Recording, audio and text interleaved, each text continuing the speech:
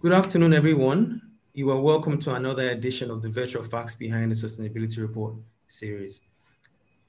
The Facts Behind the Sustainability Report is a flagship initiative of the Nigerian Exchange Group designed to promote the adoption of environmental, social, and governance disclosure while encouraging responsible long-term approaches to investment.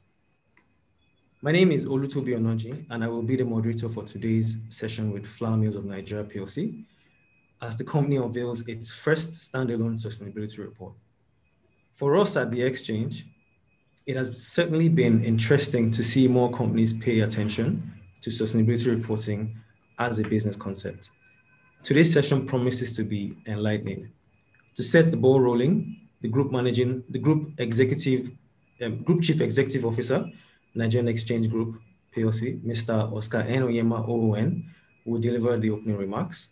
Right after, the Group Managing Director and Chief Executive Officer of Flour Mills of Nigeria PLC, Mr. Omoboyede Olusoya, will present the facts behind the sustainability report for his organization. If you have any questions on the presentation, please share these questions using the question and answer function. Questions arising from this session will be addressed after the presentation. As we inch closer to the end of the webinar, we will have the Divisional Head, Business Support Services, Nigerian Exchange Limited, give the vote of thanks and turn it over to Mr. Oscar Onyema to round us off with a digital closing gong ceremony. So once again, I welcome you all, and I now hand over to Mr. Onyema for his opening remarks. Thank you very much, Toby. And good afternoon, distinguished ladies and gentlemen. On behalf of the management and staff of the Nigerian Exchange Group PLC, or NGX Group, and the entire capital market community, I welcome the board and executive management of Flour Mills of Nigeria PLC to their first Facts Behind the Sustainability Report presentation. We are pleased that Flour Mills of Nigeria PLC has chosen to leverage the Facts Behind the Sustainability Report series to launch and discuss the highlights of their first ever standalone sustainability report, which is Global Reporting Initiative, GRI, referenced and aligned with our sustainability disclosure guidelines. We count it a great success for the exchange and for the global capital market system when more companies publish reports on their performance on key environmental, social, and governance indicators, as well as their commitment to creating a sustainable future. At the NGX Group, we are fully committed to fostering the growth of ESG reporting in line with the recommendations of the Sustainable Stock Exchange Initiative, or SSE.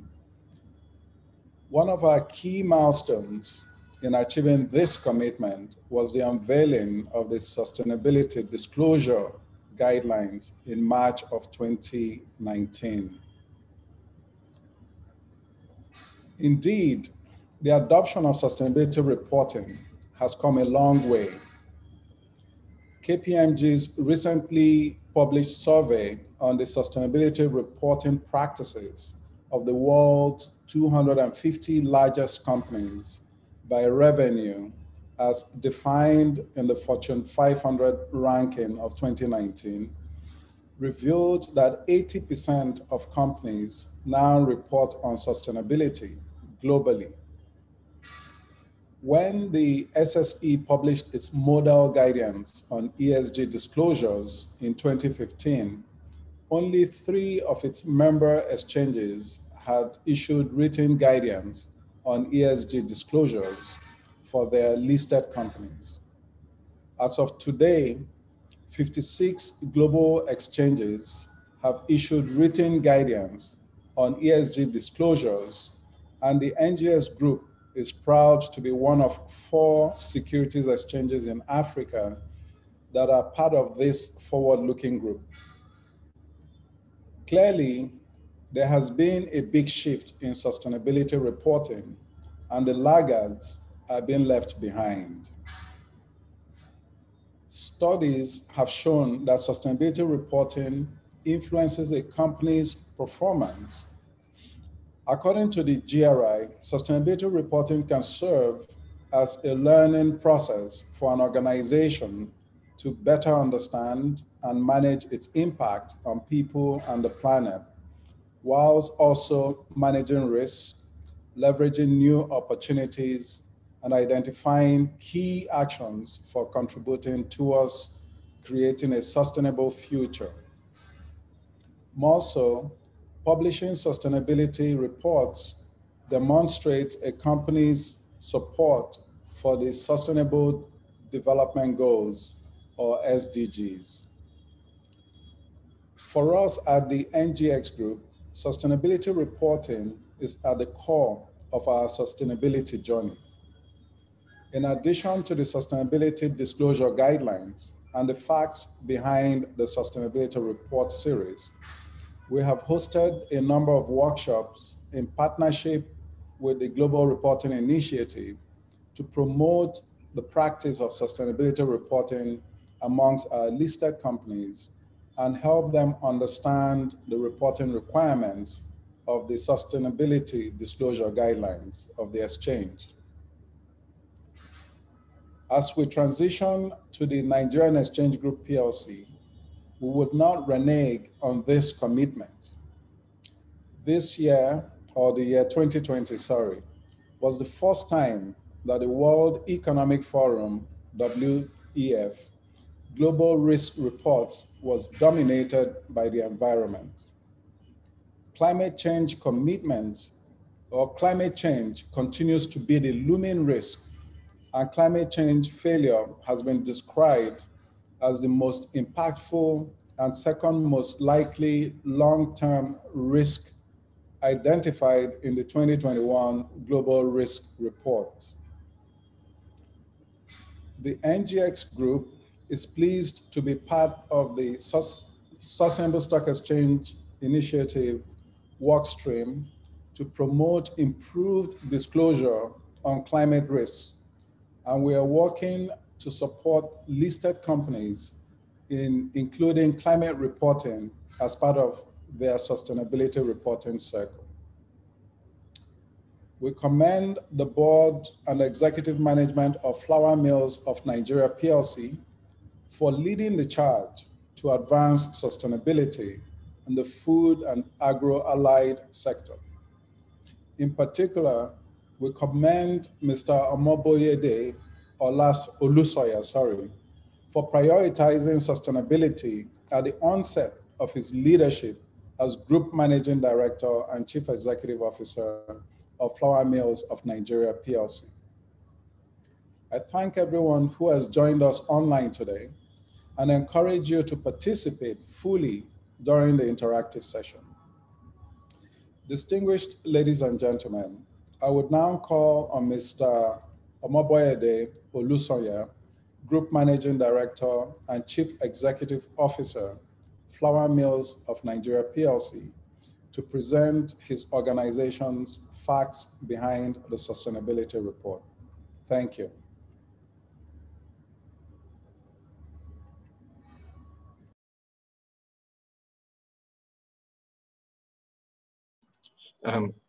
Thank you very much, Mr. Onyema, and thank you very much to the executive and board of the Nigerian Stock Exchange. It is a pleasure and an honor to have the privilege of presenting Flour Mills' inaugural sustainability report.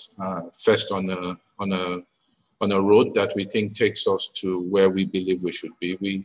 We pride ourselves of being one, excuse me, one of the biggest companies in the country, and would like to take our pride and place in being one of those who pushes the sustainability agenda and participates fully in ensuring that our sustainability reports form a guide, not just for us, but for the rest of the country as we move along that road now. The first report we're doing is a GRI reference report. We hope to move on to the core stage in the next year. And as we move on that stage, we'll continue to develop and progress with our reporting. I'll just give a brief outline of where we are. The report covers activities and initiatives that took place in the financial year that started 1st of April 2019 and concluded 31st of March 2020. As Mr. Onyema alluded to in the report, in his speech, we follow the GRI initiative, which is the Global Reporting Initiative, and this is part of the reference claim part of that initiative. We continue to use as guidance the Nigerian Stock Exchange Sustainable Disclosure Guidelines that he also mentioned in his speech. And in particular, he also talked about the United Nations Sustainable Development Goals, which continue to play a key role in the reporting. I'll just, in terms of FMN, just a brief overview of our purpose. We are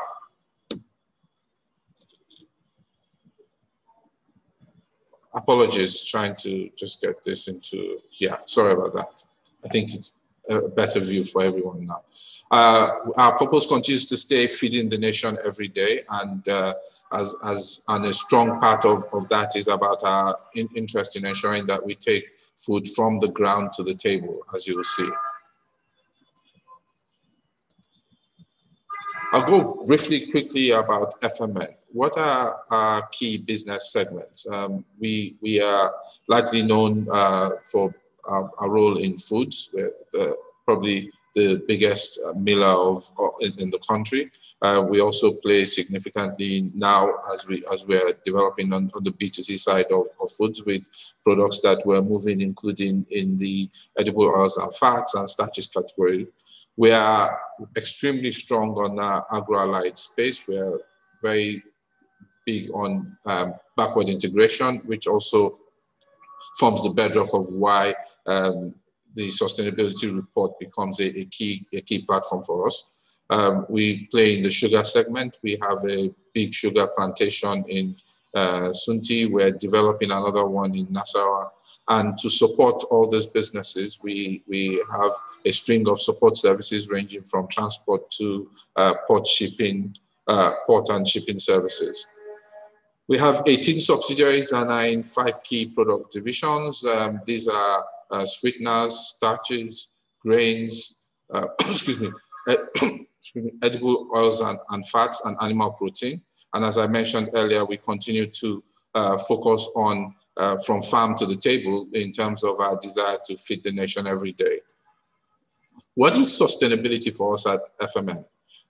Briefly, we are guided by our sustainability statement of contributing to the preservation of biodiversity, reducing water consumption and waste, and in particular, greenhouse gas emissions, a topic that is close to everybody's heart now with climate change.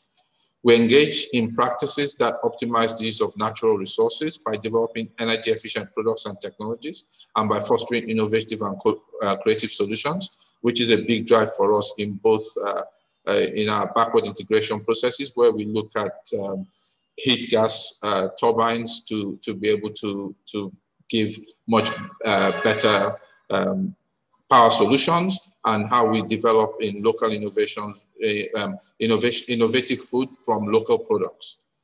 Backward integration, where we have invested more than 150 billion over the past 10 years to support, in particular, the core businesses that we're in. We're continually driving the focus of our business to ensure that local supply chain is what we use to drive our product category. And we also continue to engage in our stakeholders in a multifaceted way to ensure that we are able to, we have what's called the freedom to operate in the territories where we operate. And also we take cognizance of our stakeholder needs and desires as we produce and drive activities in the market. At FMN, from a compliance point of view, Mr. Onyema mentioned risk management now and how the Global Risk Initiative is being undertaken. We are strongly focused on a risk management framework, which focuses deeply on where our risks are and how we actually ensure we manage those appropriately. And whilst we do that, we're putting in place strategies and policies and procedures to ensure that as we highlight those risks, we manage them. Strong now amongst those risks are things like he mentioned, which relate to climate change and sustainability of our ability to work in certain stakeholder communities as well. Ethics and compliance, we have a strong FMN code of conduct that articulates and instills the need to maintain high standards of corporate values. And this is driven from the board down into the business. We are focused on fighting corruption. We have a significant number of anti-corruption policies, and we have committed ourselves to ensuring that we conduct business and ourselves fairly, honestly, and lawfully in all and every dealing that we have, whether it's internally or externally. We also comply with all international and local legislation on corruption and bribery, and have conducted over the last year anti-corruption training and workshops for all employees and the board as well. From our products and our drive to feed the nation, we focus on ensuring that the products we provide, and in this case, I'm now talking in particular here on food, are the best, and not just in terms of value for money, but best in terms of quality of product and the safety of the product. We continue to ensure that we attain a gold standard and have the most stringent manufacturing process to ensure the superiority of production. It's one thing that we're known for in the marketplace. We have certifications by the Bureau Veritas in terms of food safety system certification. We have significantly participated and won at certain safety initiative awards that drive the focus of annual food safety certifications. And as part of our quality policy, we drive it not just in terms of to drive the quality of what we produce, we have to drive the quality of the inputs. And therefore, our inputs are measured to high quality standards. We participate in the backward integration process from our inputs, from the input side of our business, in ensuring that through support by extension services and by products that we give, which include fertilizer and seeds, that the quality of the inputs that we use are of the highest standards. We're focused on ensuring that fortification is a tool that we use to ensure the adequacy of vitamin supply through the foods that we produce. We have zero non-compliance concerning products, services information and labeling from any of the regulatory bodies that we deal with.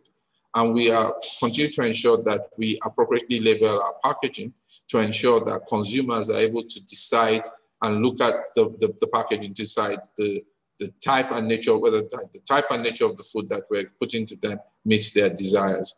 And that stays in compliance with NAFDAC and other statutory requirements.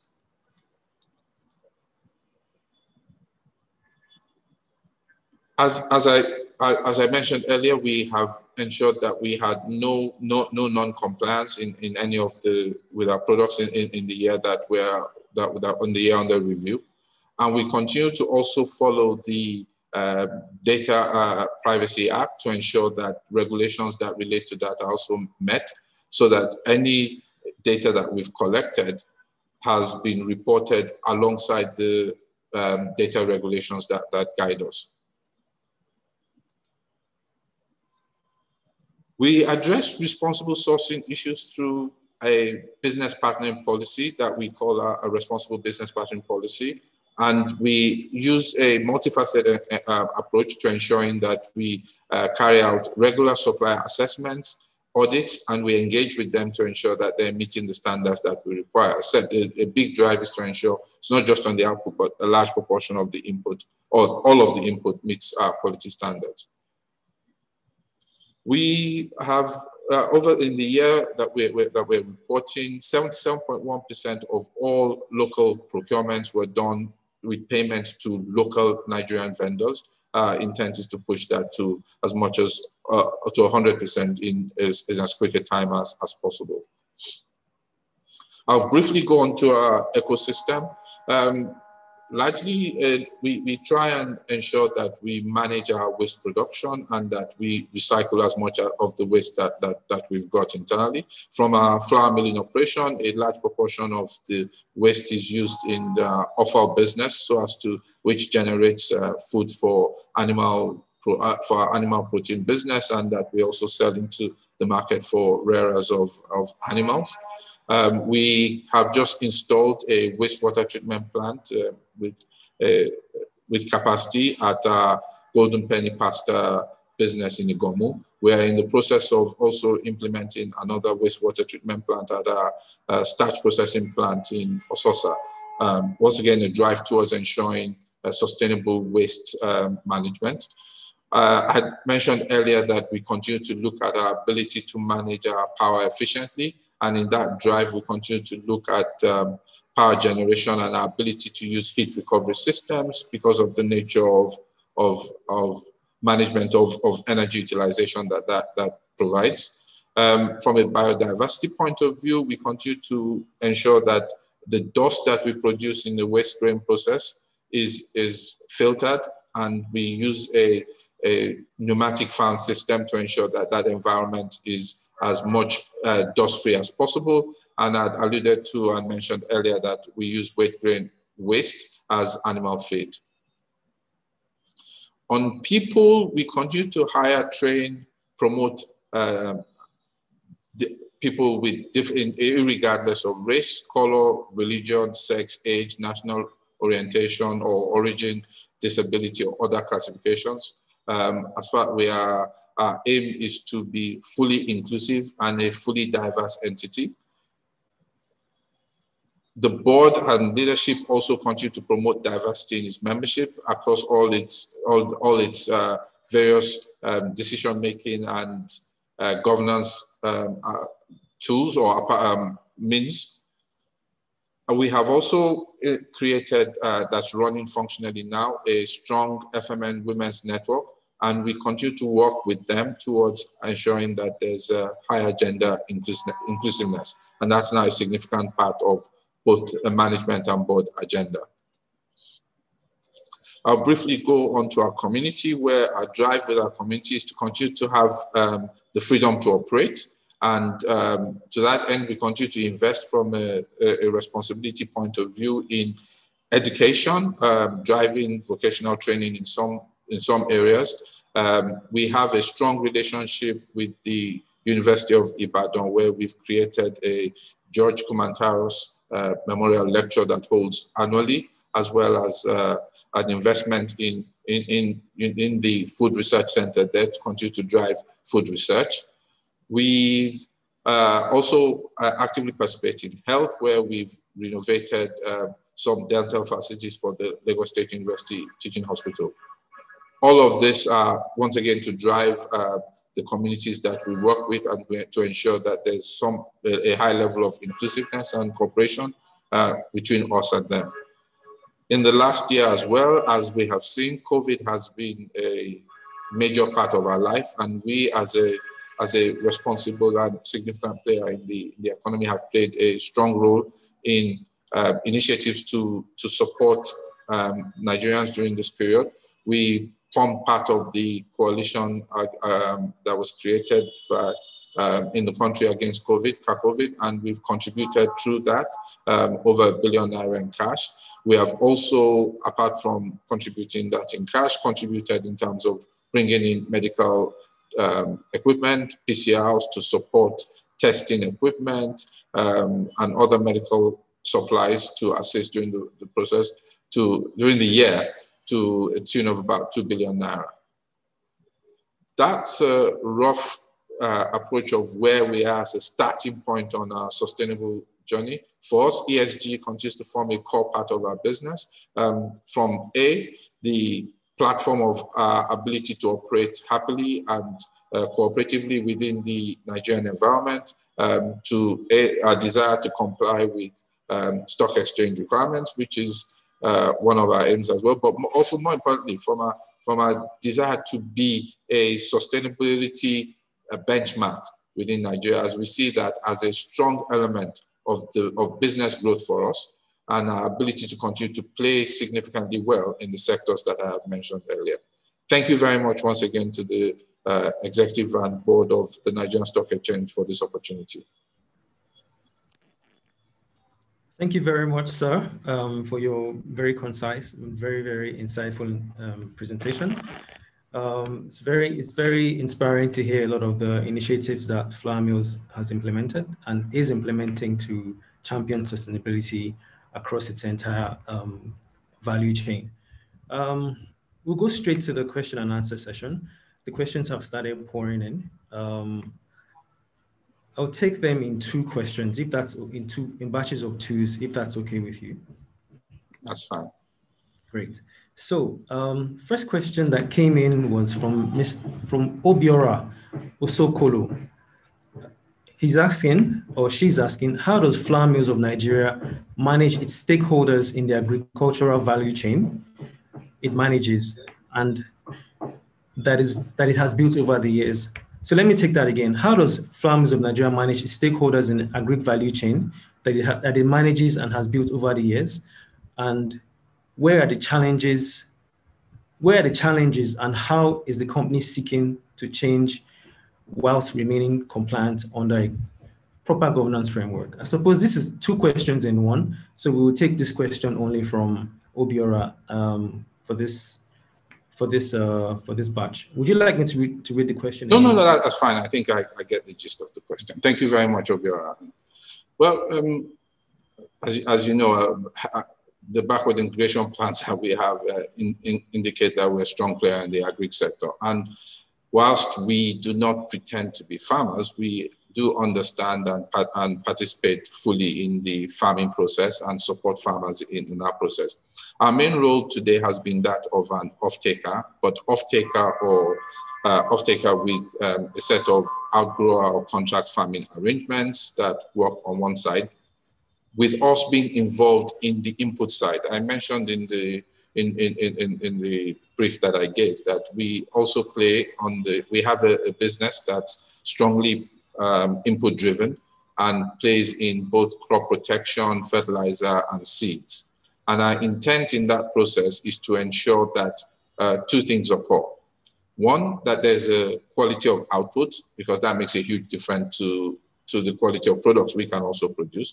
But two, that in doing that, there's a quality of economy for the farmer, because he's able to get better yields. Better yields for him means better returns. Better returns for him also mean a sustainable development of his own agricultural life.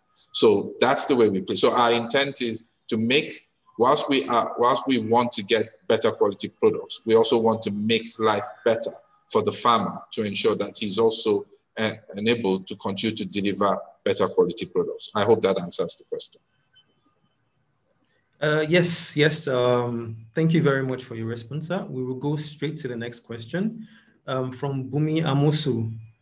She's asked, the COVID-19 pandemic has disrupted and impacted the supply chain globally. So how have you adjusted to the new reality by ensuring there is no missing link from farm to fork? We also got a question from Victor, who has asked, what is Flour Mills of Nigeria doing to create value in the supply chain and reduce dependence on imported raw materials? Okay, on the first question in terms of the pandemic and its impact, that's part of the risk assessment that we continue to do. No one can totally take away the impact in terms of what it has done to supply chain. We've just, in the year that we measured, or in the year that has passed, not the one that was under reporting, because COVID didn't happen in the year under reporting. We continue to risk manage as much as possible the supply chain, and to ensure that whatever support we can give in terms of access to whatever extension services, whatever support the farming community needs, we do. And in terms of access to our ability to move those products as and when we continue to get support from both the state and federal government in terms of support and ability to move the products. The second question relates to what we're trying to do in terms of our own supply chain and to move towards more locally produced, or to be more local in supply chain. But that's a key driver for us now. we continue, and a key platform on which we're doing the backward integration plans that we talk about, whether it's as we have in sugar, cassava today, palm oil also. All of those are driven by a desire to ensure that the local supply chain produces as much of the products as we want. We have now also started, we have recently upgraded our involvement with the Wheat Farmers Association to drive aggressively as much as possible, enhance development on the wheat value chain as well, and to see how much support we can give in terms of driving growth of wheat, so as to see what can be done from a local point of view. And you would have seen in the press recently a couple of some articles and materials relating to how the Flour Millers Association of Nigeria are participating in the process to support that. Once again, that is largely to also ensure a large element of local supply chain. Okay, thank you very much, sir. On the back of the question, or just your response on the backward integration, I will take a question from Bumi Amosu. She has asked, how impactful was the border closure on your business? Looking back at that policy, do you believe it was the right way to go to encourage backward integration and local production? Second question, or would you like to address that question right away? Yeah, I'll take it. Okay. My view on the border closure would be, I think we should understand what we were trying to achieve with the border closure. I think everyone would agree that closing borders is not necessarily what we would like to do as a country.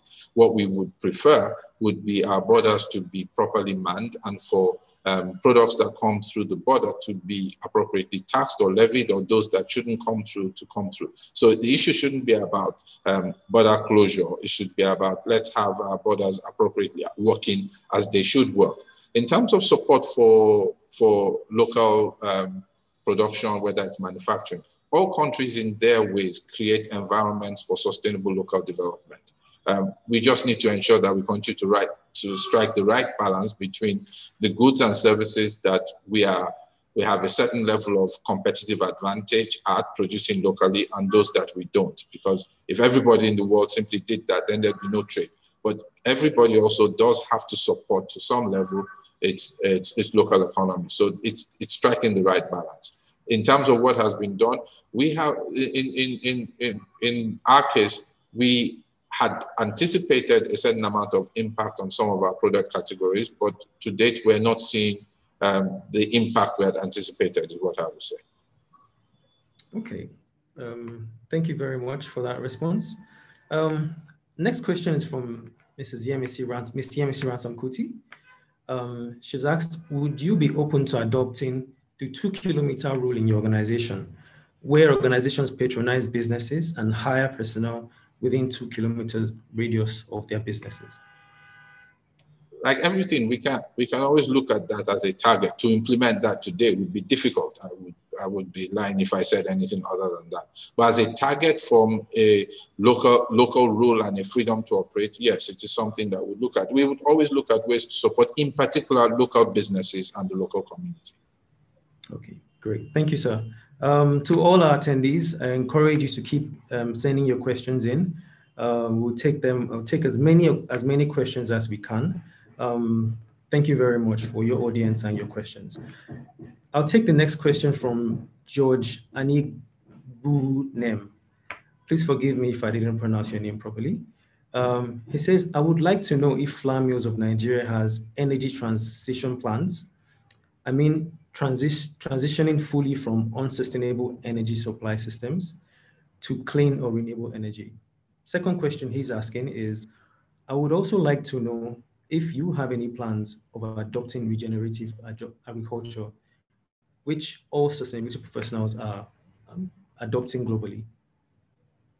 Okay, on the first question, yes, we are currently looking at, in particular, renewable energy as a source for a significant amount of our businesses. It is a transition plan because of the size and scale of the businesses, and also the size and scale of the renewable business in this part. It's not an immediate transition, but yes, that's fully on our horizon. And in the next financial year, at least one or two, if not two, off the top of my head, of our business locations will be fully renewable. In terms of, from an agricultural point of view, moving to regenerative energy, well, to a large extent, we practice some of that at Sunti, and it is our intent to do that as we move into Nasarawa from a sugar backward integration point of view. Okay, thank you very much, sir. Next question is from Emmanuel Atolagbe. What is the short and medium and long-term plans of flour mills towards taking full advantage of the huge opportunities that the recently launched AFTA presents? Do you want to take that, or yes? Okay, that's a question in itself. That's a lecture, not a question. Okay, we internally think of AFTA in two ways, and so as you rightly pointed out, there's opportunities and there's also the challenges that come with it. I mean, let's first of all deal with the challenges from this part. The reality is we operate in a not so easy to operate environment. From a cost point of view, we're dealing with ports, we're dealing with transport costs, we're dealing with freight costs, we're dealing with power costs. So that in itself makes, those are initiatives that we are having to discuss with government to see how best we can manage those costs to a point where we start being at least a bit more competitive on the outside of the country. That's one. Two, in terms of cost management, we also internally, and we are focused on that, have to ensure that now operational efficiency and cost management is a key part of our platform, so that we, whatever is within our control to do to manage those costs, we do, and that will make us a lot more competitive. Three, on that, we're also driven by our look at local innovation and local supply chain to also ensure that the dependency on Forex for supply chain means our cost to produce then also come down. As we look at those, then it means we become competitive in being able to move products across the border. So that's one leg of it, which we are fully engaged in. The second leg is the opportunity that also exists in the sense that there are markets that exist outside of Nigeria that are also big, strong, and powerful.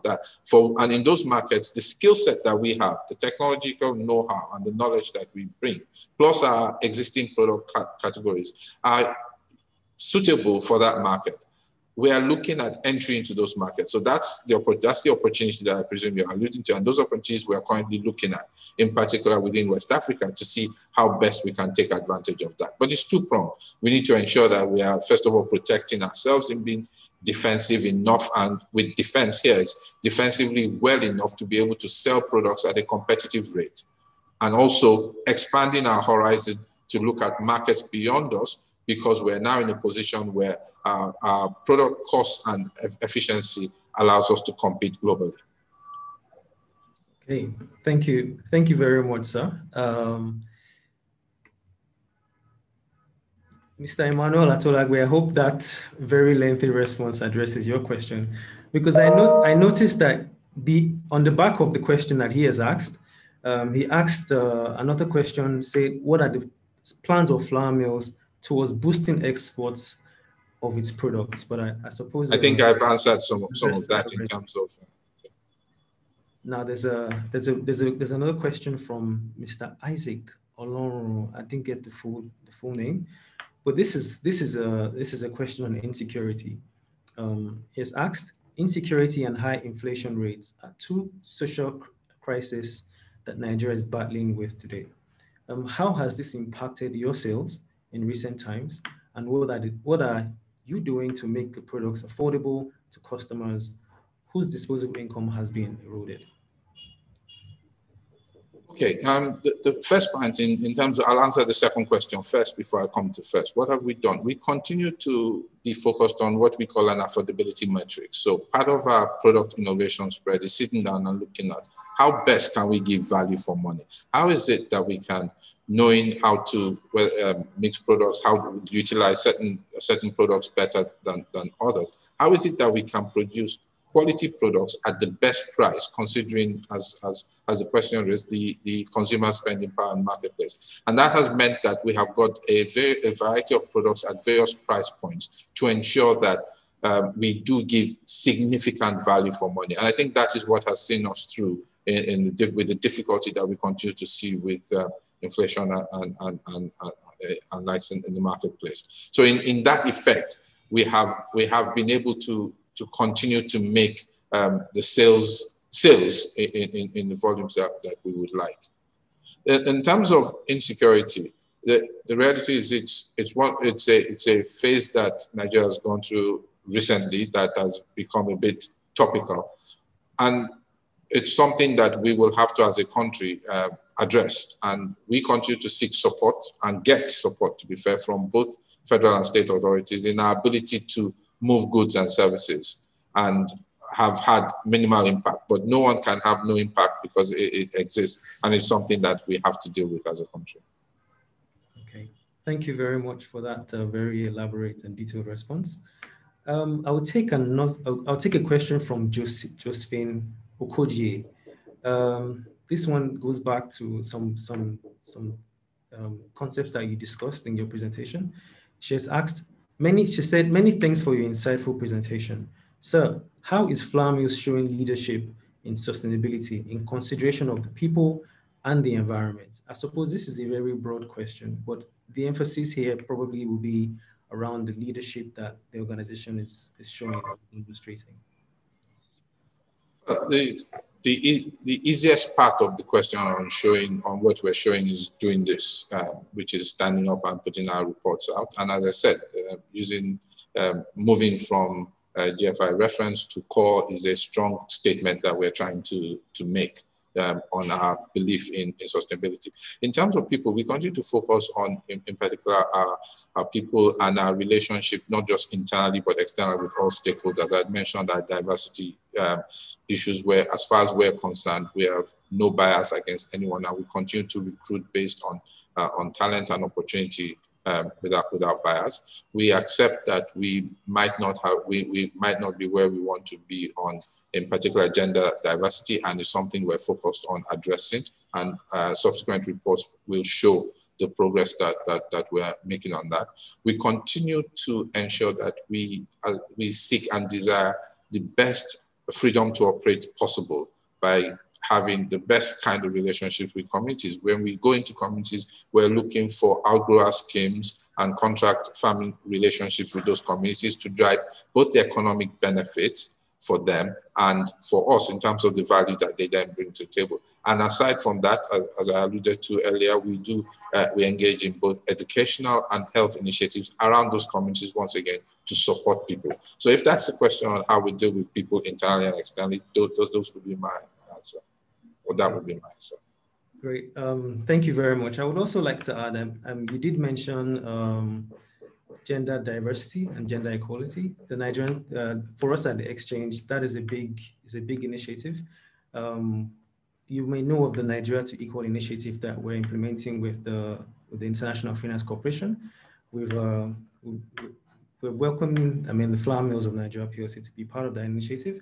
For the next 3 years, we'll be implementing a peer learning platform to empower listed companies to promote gender equality, and you're welcome to be a part of that initiative.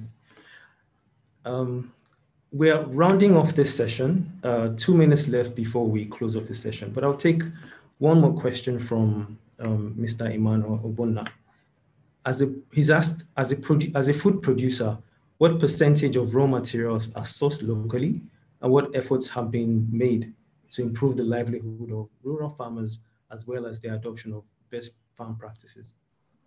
I think the second part of that question I had answered earlier when I spoke about the relationship we have with farmers in terms of how we support, whether it's through extension services, and extension services about training and development, whether it's through input materials, whether it's fertilizer, crop protection and seeds, so as to ensure that they get better quality yields. Better quality yields means better economics. Better quality yields means also lead to better quality products, means better quality inputs for us as well. So it's a win-win for everybody. So that's how we support the farmers. In terms of the percentage, remember we're in various product categories. So depending on which category. So for instance, if you look at our starch, cassava starch value chain, we would be 100% local, for instance. On the grain side, we remember we are, apart from being in maize, we're also in sorghum, soybean, and wheat. Significant proportion of wheat is imported, yes, but a significant proportion of everything else that I just mentioned on that value chain is locally produced. So it would be a percentage based on the categories, not a fixed overall percentage for the business. Okay. Thank you very much for that very, very interactive session. We've come to the end of this session now. I will hand over to Mr. Bola Adeko, the Divisional Head, Business Shared Services at the Nigerian Exchange Limited, to deliver the vote of thanks. Mr. Adeko, the floor is yours. Thank you, Olutobi. Good afternoon, ladies and gentlemen. Let me start by acknowledging a few folks up front. The Group CEO of the Nigerian Exchange Group PLC, Mr. Oscar N. Onyema, OON. CEO of the Nigerian Exchange Limited, Mr. Temi Popola. The Group Managing Director and Chief Executive Officer of Flour Mills Limited, PLC rather, Mr. Omoboyede Olusoyan. Distinguished ladies and gentlemen who have joined us across all of our online platforms this afternoon. It is indeed a privilege for me to deliver the closing remarks and extend a vote of thanks at today's virtual Facts Behind the Sustainability Report, as we tend to call FBSR. We acknowledge the impactful initiatives implemented by Flour Mills of Nigeria, PLC, and our applause certainly goes to the company's board and management. The launch of this first standalone sustainability report heralds the beginning of a new phase of transparency and public commitment to sustainable development for the company.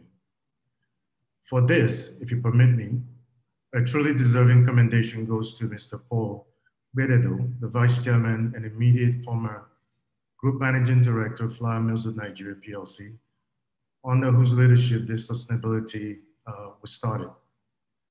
The decision to leverage the Facts Behind the Sustainability Report platform to unveil this report certainly signals a strong commitment for continuity in the support for sustainability and effective stakeholder engagement.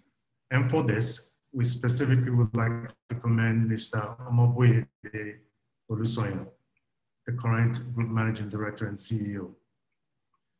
Certainly, our commendation also has to go to the corporate sustainability team at Flour Mills, whose efforts ensure that the company's sustainability reporting journey started on a strong foothold by aligning with the Global Reporting Initiative, GRI, standards and the Sustainability Disclosure Guidelines of the NSC. In addition, the buildup of this event was centered around strong collaboration between the teams at NSC and Flour Mills. The greatest gratitude by far has to go to the audience this afternoon, who have joined us from across various online platforms and certainly globally, to interact by sharing their comments and asking insightful questions. In closing, I would like to also reiterate that at the NSC, we understand that sustainability is a journey. We also understand that companies are at different stages of that journey. To this end, we encourage companies to report on the progress of their respective sustainability efforts. The sustainability reporting process helps companies understand the most important sustainability issues that affect their businesses and stakeholders. On our end of the exchange, we will continue to support all of our listed companies and provide capacity building opportunities for them to grow their competence around ESG reporting. The overarching objective for us is to see more companies approach and embrace sustainability, not just from a knowledge perspective, but also realizing how much impact and value they're able to create for their stakeholders. We will continue to strengthen our collaborations with organizations such as Sustainable Stock Exchange Initiative, United Nations Global Compact, Global Reporting Initiative, and Principles for Responsible Investment to build capacity within the market to drive the adoption of sustainable business practices across our ecosystem. We look forward to having more listed companies host their FBSR and many more sessions to promote the growth of ESG reporting across the exchange ecosystem. I thank you all for listening, and we would now await the closure of the market for today. Back to you, Olutobi. Thank you very much, Mr. Adieko. I would hand over to Mr. Oscar N. Oyema to guide us through the closing gong ceremony. Over to you, sir. Thank you very much, Olutobi, and thank you, Bola, for your vote of thanks and closing remarks. I must thank Mr. Moboyode Olusanya for a wonderful presentation and the expert responses to the questions that have been thrown at you. A number of those questions were quite interesting, and I thought the way you handled the questions gave an insight into your expertise and experience in this area. So thank you very much and congratulations again. I think that you've set an example, and I'm encouraging other listed entities, especially in the agro-allied sector, to step forward and also make their presentations with regards to sustainability and how they are contributing to improving the state of the human condition and indeed the state of the globe. We will just hang on for a little bit. We have about 4 minutes before the market closes. Moboyode is going to be doing the honors of closing the market today. So we will just hang on for a little bit.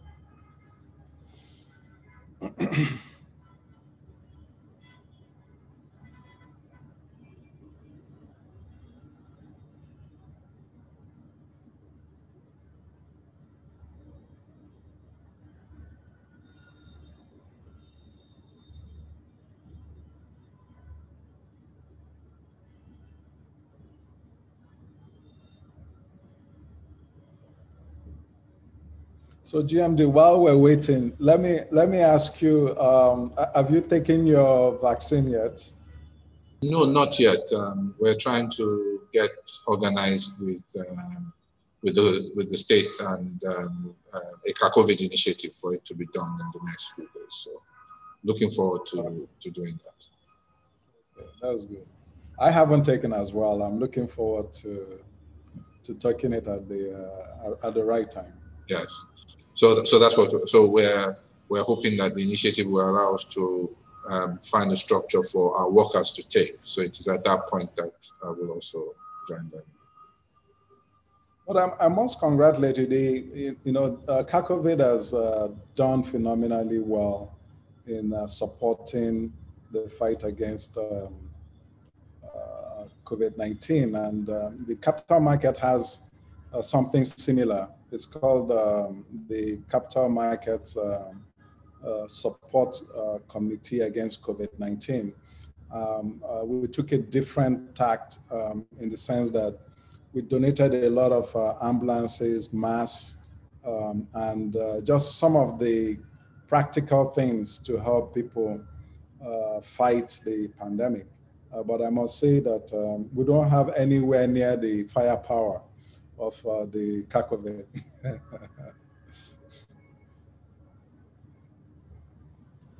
All our contributions make absolute sense at this point in time. It's been a difficult year for everybody. I think I was reading somewhere that a few days ago it was just 1 year since the first lockdown. So it's been a very difficult year. So at that time, all of us who could should do something, which is what I think matters most. Correct, exactly. Any contribution really adds.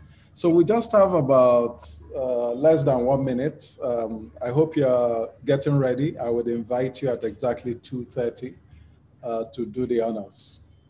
Thank you. It's my pleasure to do this once again. Very, very, very very great to be here today and presenting this, and to also have the honor of doing the closing bell. Okay, it's 2:30. May I invite the GMB to close the mic?